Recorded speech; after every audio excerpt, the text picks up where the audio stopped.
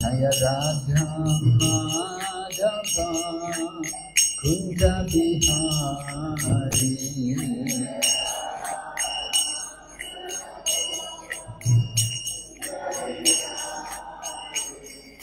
Gopi Jana Vallabha Girivardhari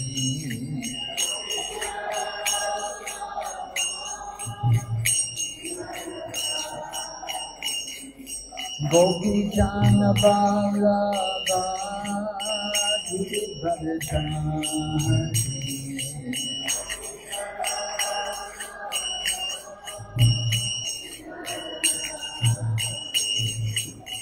Yashodanandana Prajajanarandana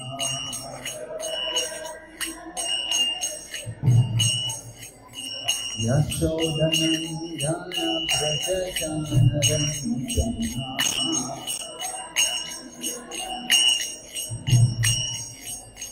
Yamunatira Vanachari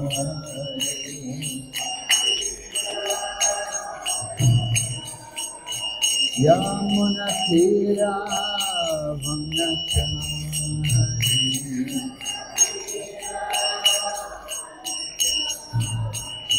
Jaya Raja Madhava Kunja Bihari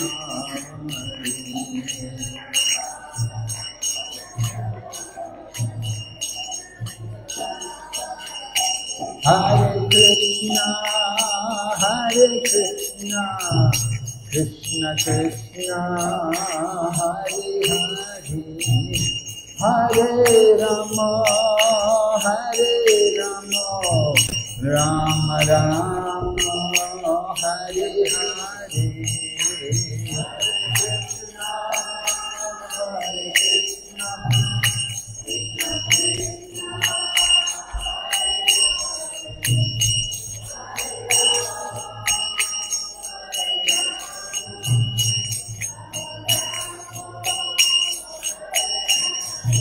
Hare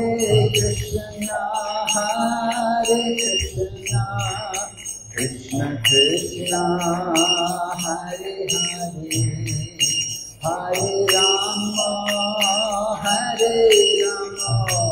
Rama Rama, Hare Hare.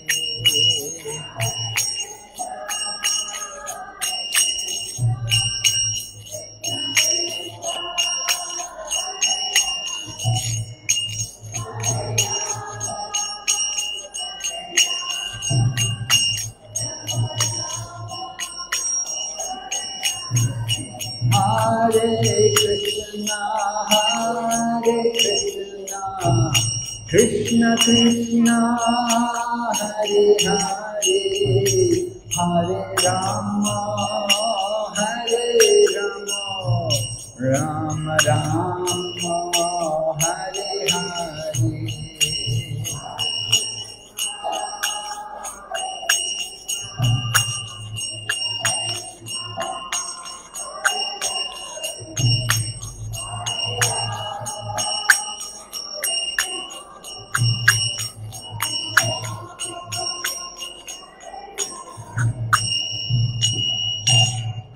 Premanande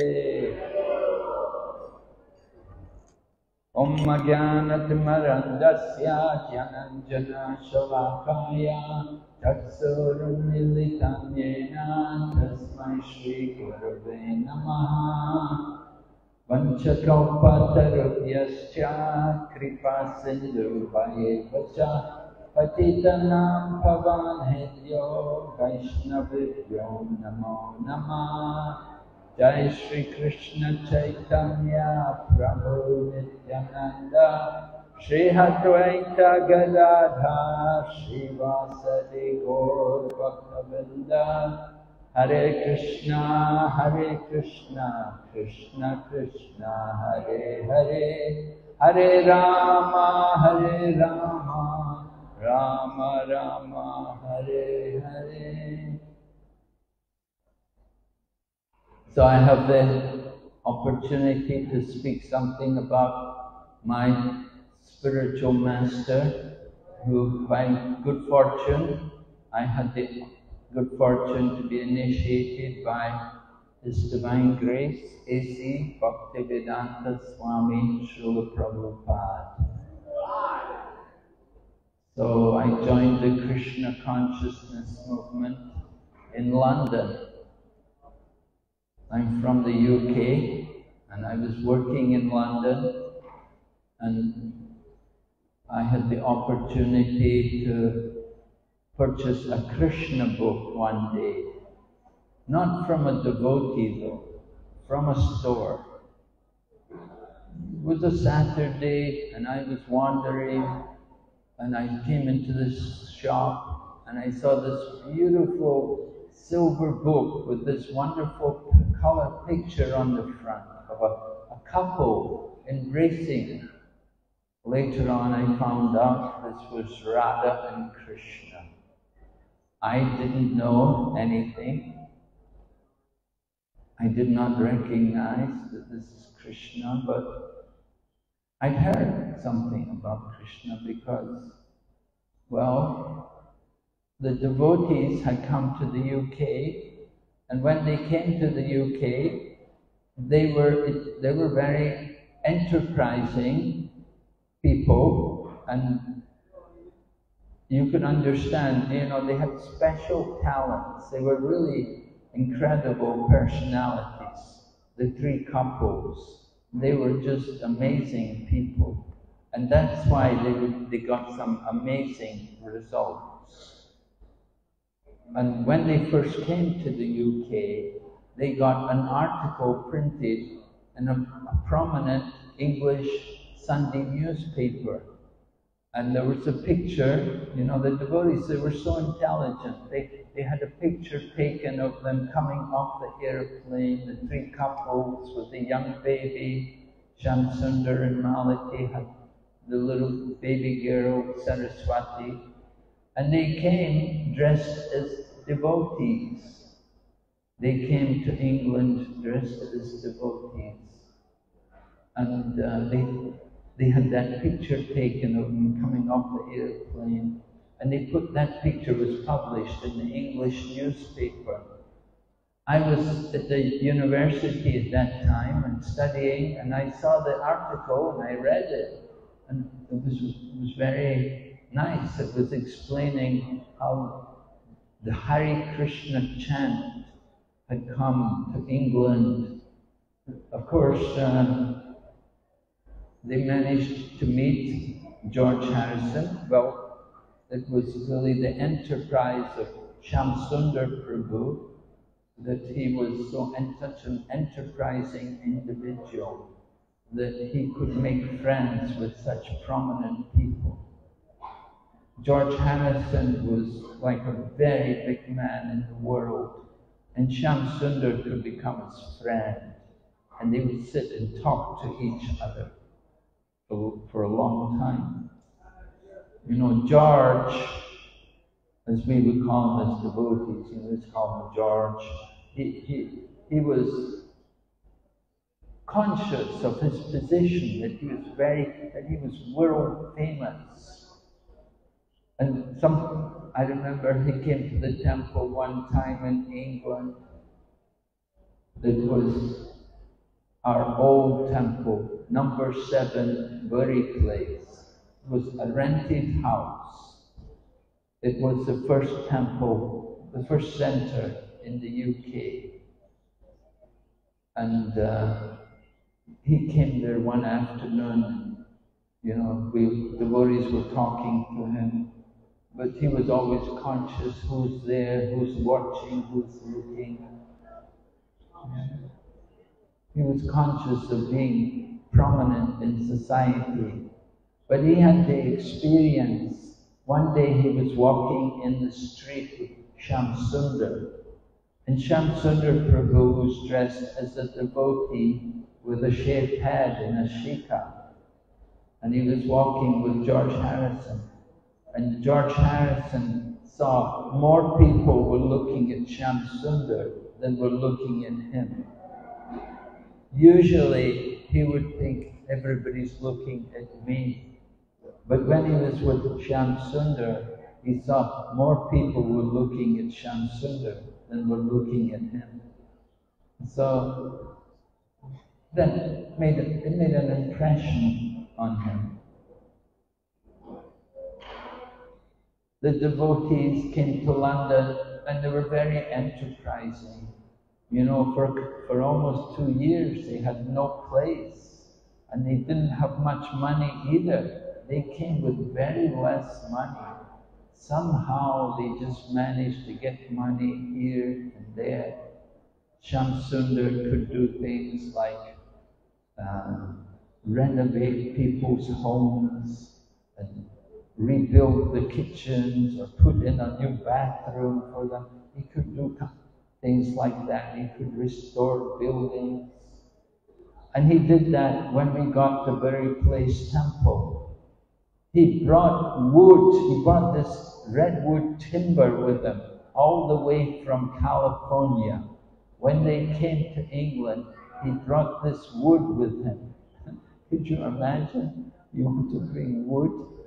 Big lumps of wood. He brought it to England and he used it to make the interior of the Very Place Temple. And he made the whole place, it was like a Noah's Ark. You know, in Christianity we have the Noah's Ark. The time of the devastation, there's a flood, and Noah has an ark, it's a boat, and everyone gets on the boat, and it's kind of like Satyavrat and the Matsya Avatar. When there was a devastation, Satyavrat brought the sages, and they got on the boat, and Matsya appeared and pulled the boat across the ocean of devastation. So Shyam Sundar made the interior of the Very Place Temple. It was all this red wood which he brought from California, and the whole place, it just looked like Noah's Ark. It was really bizarre, but it was really mystical. You know, I remember walking into the temple for the very first time, and you could feel the atmosphere. It was just electric. It was just wonderful atmosphere in this little rented house in the center of London. Only a few minutes away from the British Museum, not very far away from Oxford Circus. It was really in the heart of London. And we were living there. It had about 6 floors. There was a basement, which was where we served prasadam. And there was the ground floor was the temple room. And then above the temple room, the first floor was Prabhupada's room. And then above that was another floor, which was for the Matajis. And then above that, the Prabhus stayed. So like we were occupying the whole building. And when I became a devotee, there were about 18 people living there. There were 2 ladies, and the rest were all young men.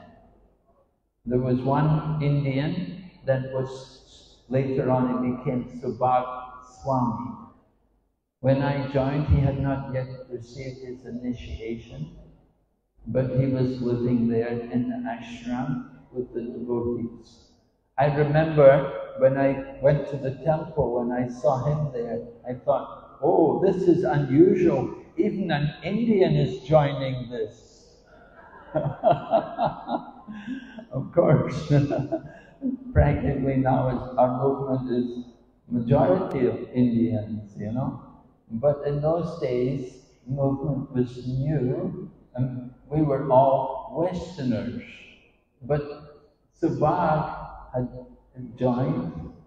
His parents had sent him to England to get an education because they saw when he was in Calcutta, his native home was Calcutta. His parents were worried that, oh, he's always going to temples and he's associating with all kinds of sadhus. We'll send him to England and he can get education and forget about all these things. But when he got to England, the people he met were the devotees. And he very quickly moved into the temple, became a full-time devotee. And went on, now he's got many thousands of disciples, and he travels around the world. He's over 80 years old. He's a wonderful devotee. So I had the good fortune, we all took initiation together when Prabhupada came.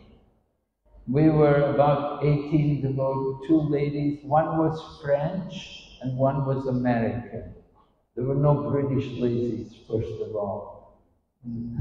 The one lady had come from France. She was supposed to go to India.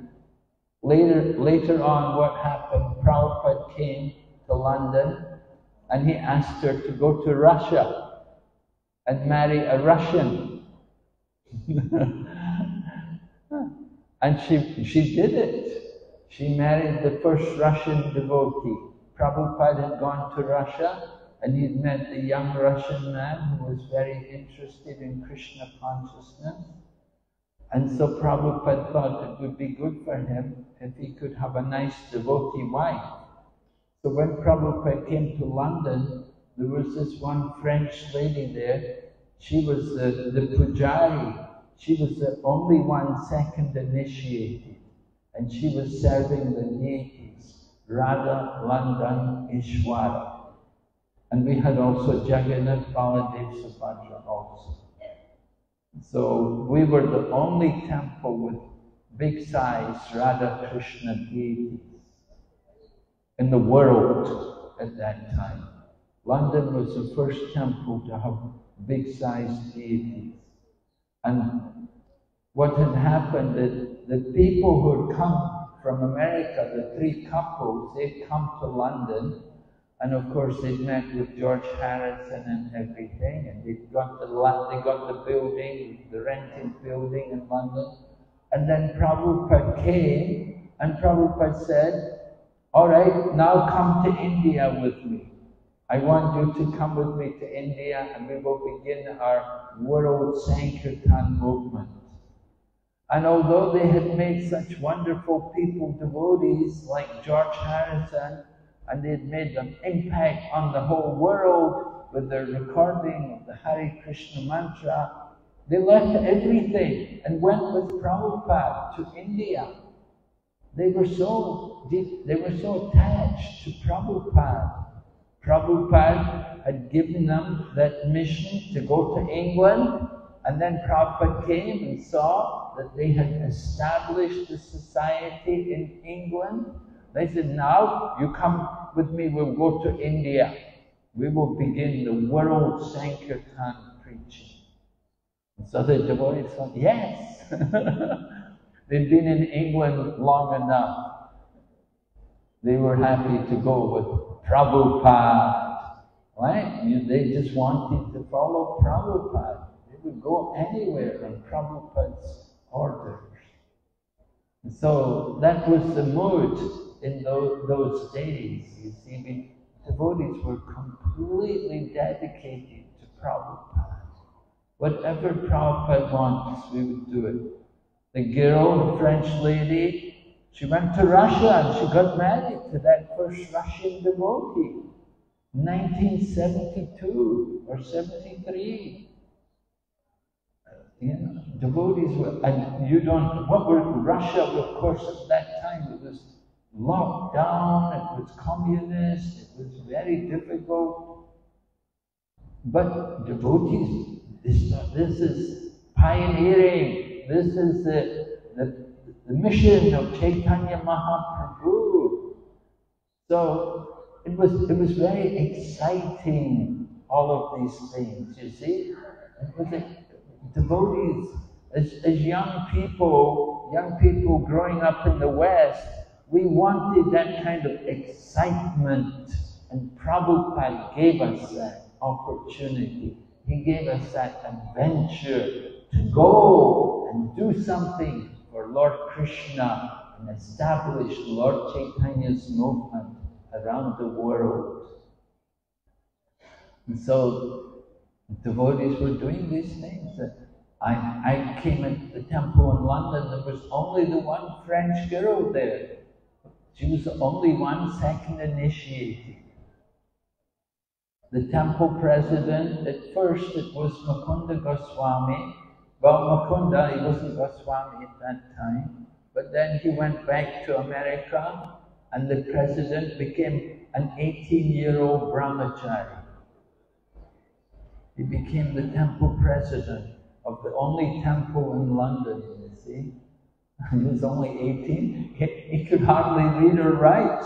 You know, he didn't have hardly any education, but he had great enthusiasm and dedication, and he loved to do Sankirtan. And we would go out and chant and dance every day. Our whole program was Sankirtan. You know, we were all just young people, and how to spread the Krishna consciousness movement. We didn't know really what to do, but we would go out on Sankirtan, and we would go every day, winter or summer, hail, snow, rain, whatever the weather was like, we would be out there and chanting and dancing. And that went on for years, and it became so much a part of London that when they asked people, they did a survey from people in London, and they asked them, when you think of London, what do you think about in London? They say, oh, Hare Krishna. They said, whenever we go to London, we always see Hare Krishna dancing and chanting in the streets. So that was the mood. And we've continued that in England. Even today, they still have regular, almost daily Sankirtan. So we would go out and chant and dance, and people would come and chant. They would like to dance with us, come and chant with us. At that time even, there was a musical which was being performed in London, in the theatre in London. The musical was called Hair. And in that musical, they would also sing Hare Krishna. And they were singing Hare Krishna and dancing. And some of the ladies who were in the show, they would come on Sankirtan with us. They would come out and they said, we want to come on Sankirtan with you. And Prabhupada said, they got this chanting of Hare Krishna from our Hare Krishna movement. So he said their chanting was bona fide. And he was very happy that they were chanting Hare Krishna.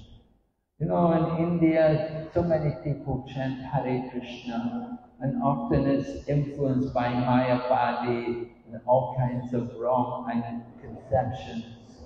But the Western world, they got Hare Krishna, they got it from Srila Prabhupada and from the Krishna consciousness movement. It was the devotees who brought that Sankirtan movement, and they brought it on the streets everywhere. When you went to USA, everybody in the USA, every city, they would have devotees chanting and dancing. And we would be seen distributing books. In the beginning, when I first came to the Krishna consciousness movement, you know, they told me, oh, we distribute books, and they said, we have this Back to Godhead magazine. It was a magazine which had been produced for new people, for people to introduce people to our Krishna consciousness movement. And they told us that just if people give you a donation, then take it, but don't pressure them to give you money, right? So that was initial, that was when I first came to the movement, that they had said like that if you get a donation, it's nice, but we don't force people to give donations. However, after some time, you know, we were giving out books, we were not getting much money. And Prabhupada was concerned. He said, oh, this is not good. He said, if we don't have money, how will we be able to keep printing the books? He said, you have to get something for the book. They have to at least cover the printing costs. So Prabhupada said, any gentleman, they will give 25 cents for our magazine. They must give something. He said, they cannot expect to take our books and not contribute. So then we started to distribute the books and request donations and get something for them. So that went on for some time. We were distributing little books and Back to Godhead magazines. And then some few years later, Srila Prabhupada said, actually, book distribution means big book distribution, not just little magazines. Prabhupada said, we are printing big books. You have to distribute them. If we don't distribute them, how can we print more books? Prabhupada was writing. He was translating the Bhagavatam. He came from India with the first canto in 3 volumes. It was mentioned this morning. Charanjiva Prabhu was giving class about Srila Prabhupada, and he was saying how Prabhupada had brought his edition of the Bhagavatam, which was done with letterpress. In the old days, it was a very slow, very laborious system of printing books. And Prabhupada had to do everything himself. He had nobody helping him. He would write, he would type, he would go to the printers, he would check what the printers had done. And so when the book was printed, there would be quite a few mistakes, a lot of errors. But anyway, Prabhupada brought these books to America. He printed them in India. He sold some of them. He did get orders from different government libraries. But when he got the chance to go to America, he was very sure to bring his books with him. And he had crates. He had 3 crates of the books, 1 crate of each volume. And he had them put on the ship. And before he got off the ship in America, he sold a set of the books to the captain of the ship. And the captain, Captain Pandya, gave him $20 for the 3 books. Prabhupada said that was the only money he had when he first got to America.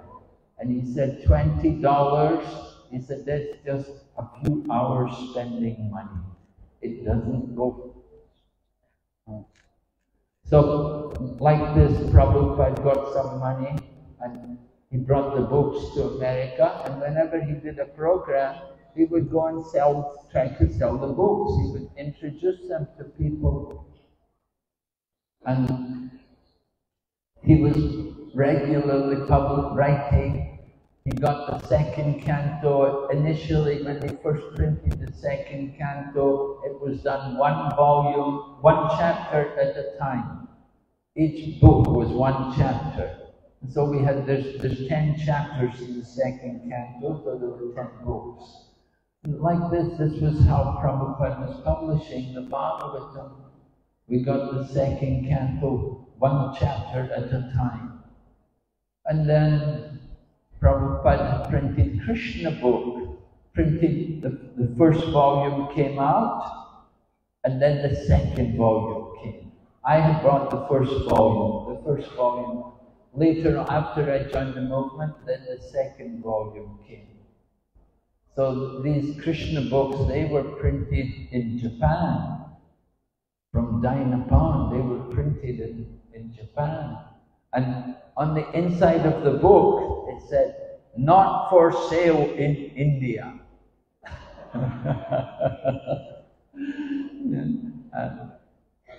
And so whenever we had these books in India, whenever people saw the book and they saw how it said "not for sale in India," they said, "I want that book." because that was the mentality in India at that time. They wanted whatever was in the West. So we had this Krishna book and people wanted it. And so it was very nice to distribute Krishna books to people. And Prabhupada, initially when devotees first came in India, we were doing Sankirtan, and we'd go on the street just like we did in the West. We would go out on the street and try to distribute books. So when they came to India, at first they did Sankirtan, and they didn't have really any books in India. Initially, Prabhupada came there to India 1970 and then 71. There were no books. Even, I remember I came to India in 1975, and you know, most of you guys were not even born. But I was there in 1975 in Calcutta, and we were trying to preach and distribute books. And I remember Bhakti Swami he had not yet moved in the temple. He was coming, visiting the temple. He was from Calcutta. So he started coming to our Calcutta temple, and the temple president was a devotee called Abhirama Prabhu, and he was cultivating him, speaking with him, encouraging him, and he wanted to read a book. He'd been to other different gurus and ashrams, and he wanted to know more about Krishna consciousness. So he said, "Can I have a book to read?" Problem was, there were no books. We didn't have any books. 1977, practically there were no books. Everything whatever books we had, we brought them from the West. When we came on the flight, we'd bring as many books as we could carry, and they would be immediately absorbed, taken by the devotees, because they didn't have any books there.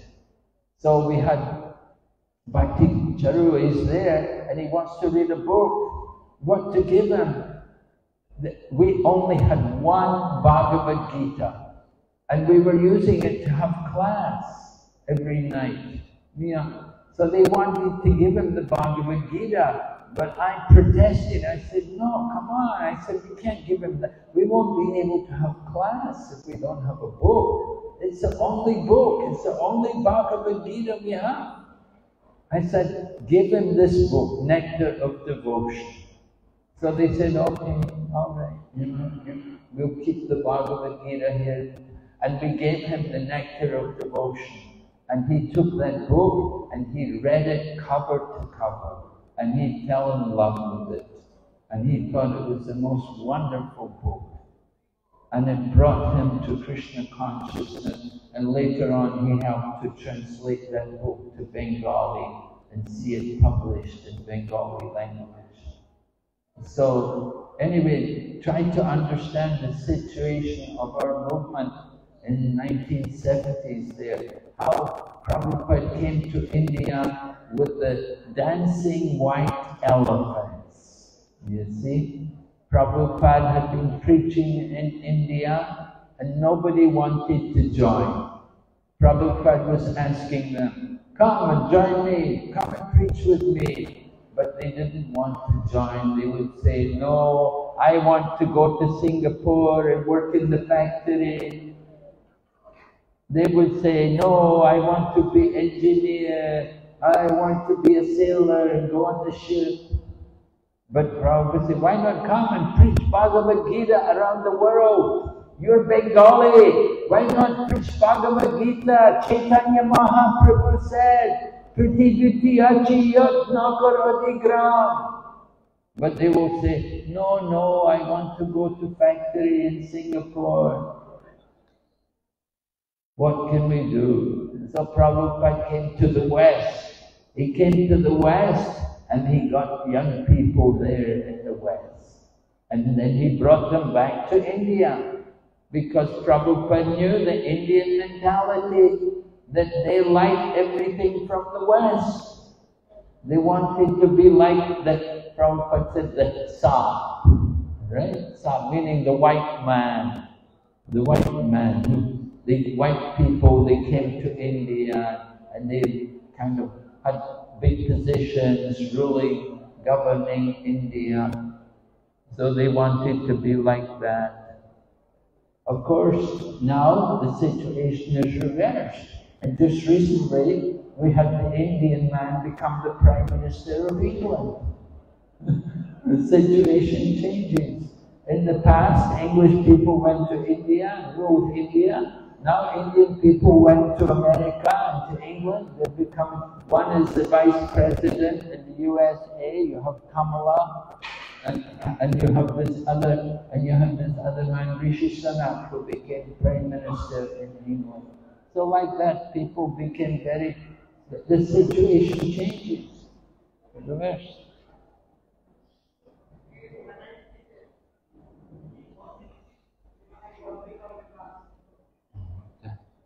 Srila Swami Maharaj ki jai.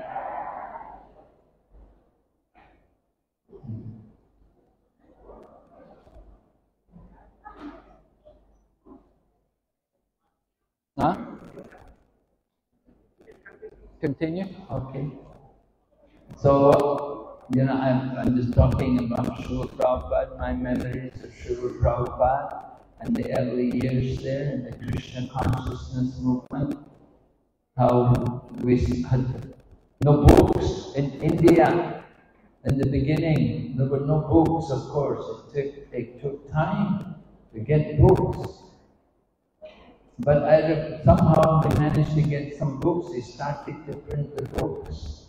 And I remember Kumbh Mela, 1977. Prabhupada went there. Srila Prabhupada was not well. He was sick. But he'd come there to Kumbh Mela.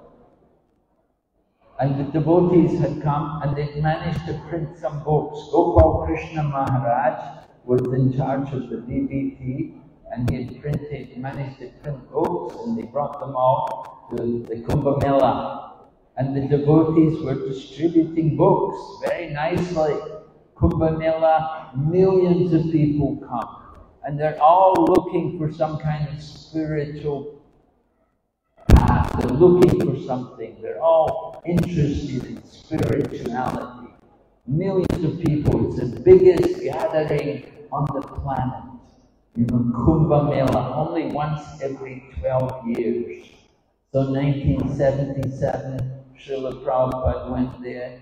In January, it's in the month of March. It's cold. Allahabad, Prayagraj is called today. It's very cold, but Prabhupada tolerated. He came there, and devotees were there. And Prabhupada told the devotees, don't go until you distribute all the books. They brought they printed thousands of books. They brought them all there, magazines and everything, all kinds of little Hindi magazines, Bengali magazines. We didn't have much books. Print very little printed in other languages, maybe nothing in Tamil, because we had nothing in South India at that time. So we just had some Hindi, some English, some Bengali. But Prabhupada told the devotees, don't go, don't leave here without distributing all the books. So that was Prabhupada's instruction to us at that time in Kumbh Mela. Prabhupada was always eager to see us preaching and doing Sankirtan. He appreciated the efforts of the senior devotees to organize our movement.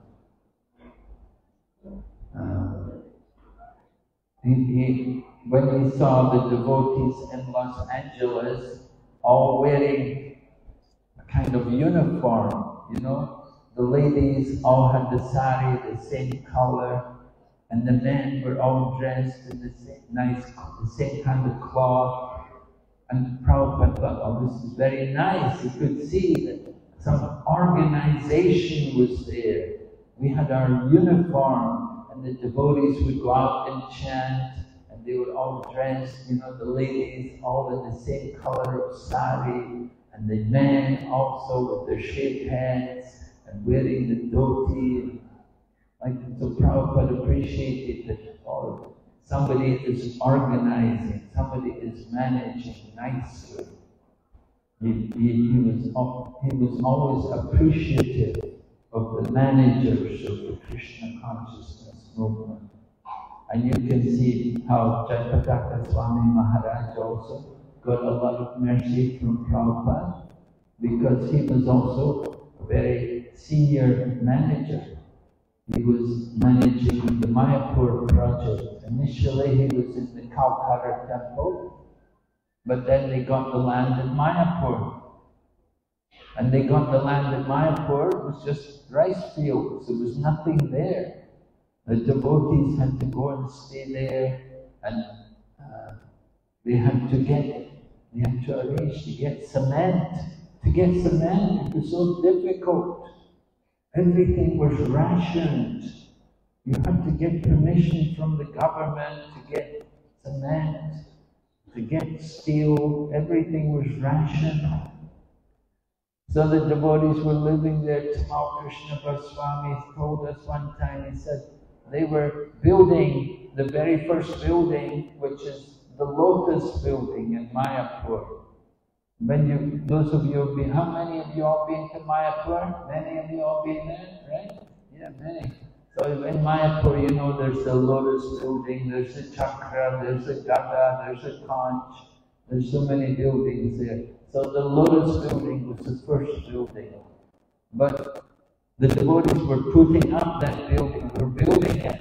And Tamal Krishna Maharaj described how when they first got the steel and they got the cement, and they took a picture of it and they sent the picture to Prabhupada. And Prabhupada said, "What is this?" This is just a picture of steel. I want to see the building. I don't want to see steel and cement. Put up the building. So like that, Prabhupada was really pushing. He really wanted nice buildings put up there. And of course, they did a very good job. That Lotus building, it's a very nice building, very good there.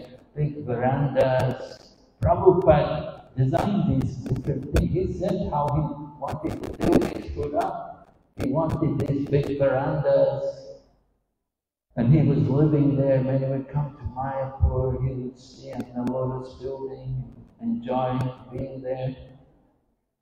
He said also that the mosquitoes in Mayapur have no mercy.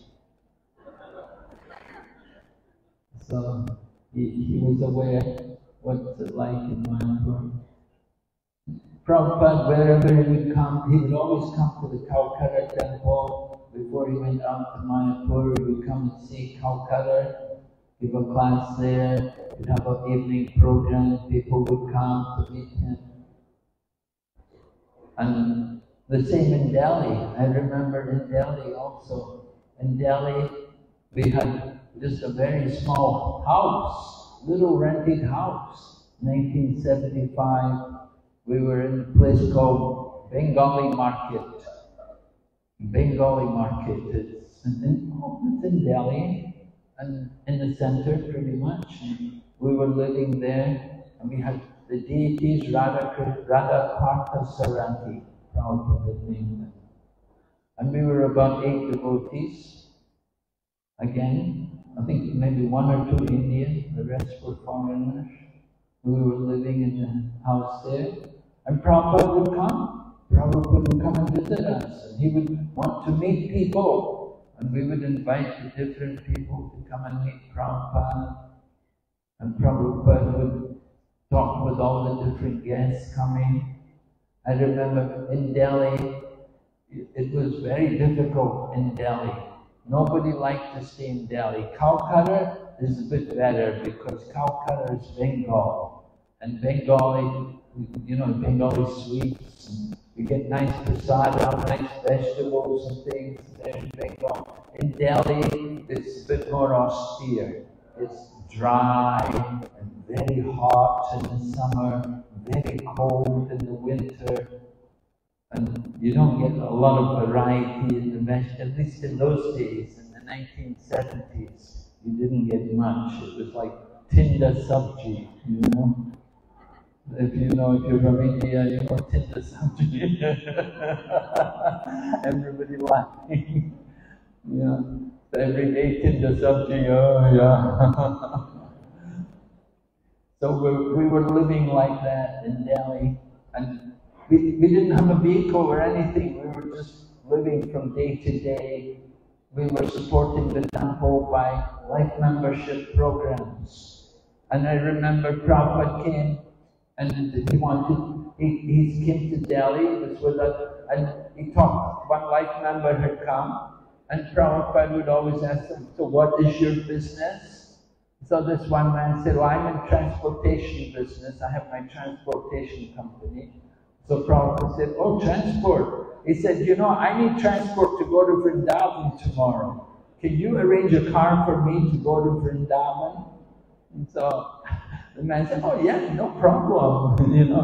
I mean, the temple, we didn't have any cars or anything. We were just, poor people. We would go in autos every day.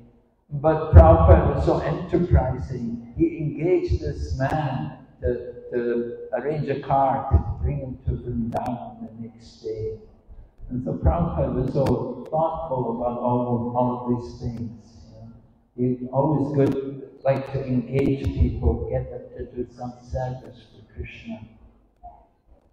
Similarly in Calcutta also, we come to Calcutta, he liked to go out to Mayapur and bring people, and whenever you go out to Mayapur, we would always stop halfway. In those days the road was really bad, a very difficult road. Nowadays, wow, we've got a super highway now, dual carriageways, very different. But in the 1970s, it was really a difficult road. And it take a lot of time to go out to Mayapur. Prabhupada would leave early in the morning and take breakfast halfway. And there was a mango grove everywhere, every time on the way out to Mayapur, coming back from Mayapur. Prabhupada would stop at the mango grove and we would have prasadam, serve Prabhupada prasadam. So I remember one time there was a big fleet of vehicles all going out with Prabhupada to Mayapur. Gargamuni Maharaj had come from Germany with a fleet of vehicles, Mercedes-Benz vehicles from Germany. And he brought some brahmacharis also to help preach in India. Because we didn't get many people, we didn't get too many Indian people joining in those days. Now, of course, now temples are all full of Indians, but initially people were, a little suspicious, not very trusting about us. They thought we were all, maybe we were drug addicts or whatever, Even Devanand had made his film about Hare Krishna, Hare Ram, and people were singing it everywhere to the devotees. So people were not really trusting devotees. They wanted that our movement should be more established. They were looking, but not too many people were joining. So Prabhupada needed people to come from the West. That was how I came to India. I came in 1975. Gopal Krishna Prabhu, he had been in New York, and Srila Prabhupada had asked him to come back to India to help to develop the yatra in India, because naturally he's Indian, he can speak Hindi, and he wanted him to take charge of printing the books. So at that time I was in New York, I was in the temple in New York, and Gopal Krishna, he was to go to India. He wanted some people to go, and he asked the temple president, can you give me some men to take to India? So temple president said, you can have two. I'll give you two brahmacharis. So I was one. I got to go with Gopal Krishna Maharaj. He said, he found, he said, because you're British, he said, you can stay. He said, other people, they need visas. But at that time, he said, the British people coming to India could stay as long as they liked. So I came to India like that, in a one-way ticket, and the idea to stay in India. And of course, other people were also there, people like Janani Das Prabhu and his brother Pankaj Jangri. They'd also come from the UK. There were other English devotees also there in Mayapur. And mostly Prabhupada said, he said, difficult for Americans to get visas. There was some tension between Indira Gandhi's government and the American government. And this. Okay. So Indira Gandhi's government was a conflict with the US government. And they said, US, these people from Hare Krishna, they're CIA. They're agents from the central, the CIA, you know what I mean? The secret service, and they've come to spy on India. And so they didn't like to give visas for America, just like they're not giving to China people just now. In the past, they wouldn't give to Americans, you see. And so they said, Prabhupada told the devotees from the UK, he said, you come, you people from the UK, you come. Because many people were joining in England, we were getting many people join. And so Prabhupada, all you young men, you come to India, help us to establish a mission in India. And so I went to India, I came in 1975, I was there in Calcutta. First in Delhi, I was in Delhi, I got jaundice. You come to India, you have to expect you're going to get sick. There were no bottled water, there was nothing like that in the 1970s. You drink water, you drink some water, maybe not so clean, and you get sick. So I had jaundice, and then Gopal Krishna Prabhu at that time, he told me, he said, go to Calcutta. He said, you'll get better prasadam there. Not just Tinda Sabji. You'll get some good prasadam in Calcutta. So I came to Calcutta, and very nice atmosphere there, nice devotees, and had good prasadam, and a lot of preaching. And we had the opportunity to go out to Mayapur, and sometimes Jayapataka Swami Maharaj would also come to Calcutta regularly. He would be staying in Mayapur, but coming regularly to Calcutta and associating and encouraging and inspiring all of us. So I have to stop now. Thank you very much. Hare Krishna. Srila Prabhupada.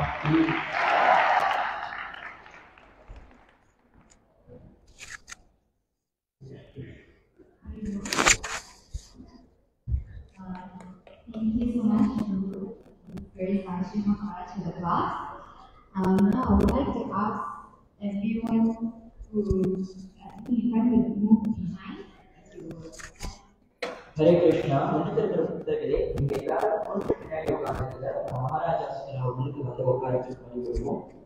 the Mataji saying, especially the 2 rows, you can just move to the back. We would like to put some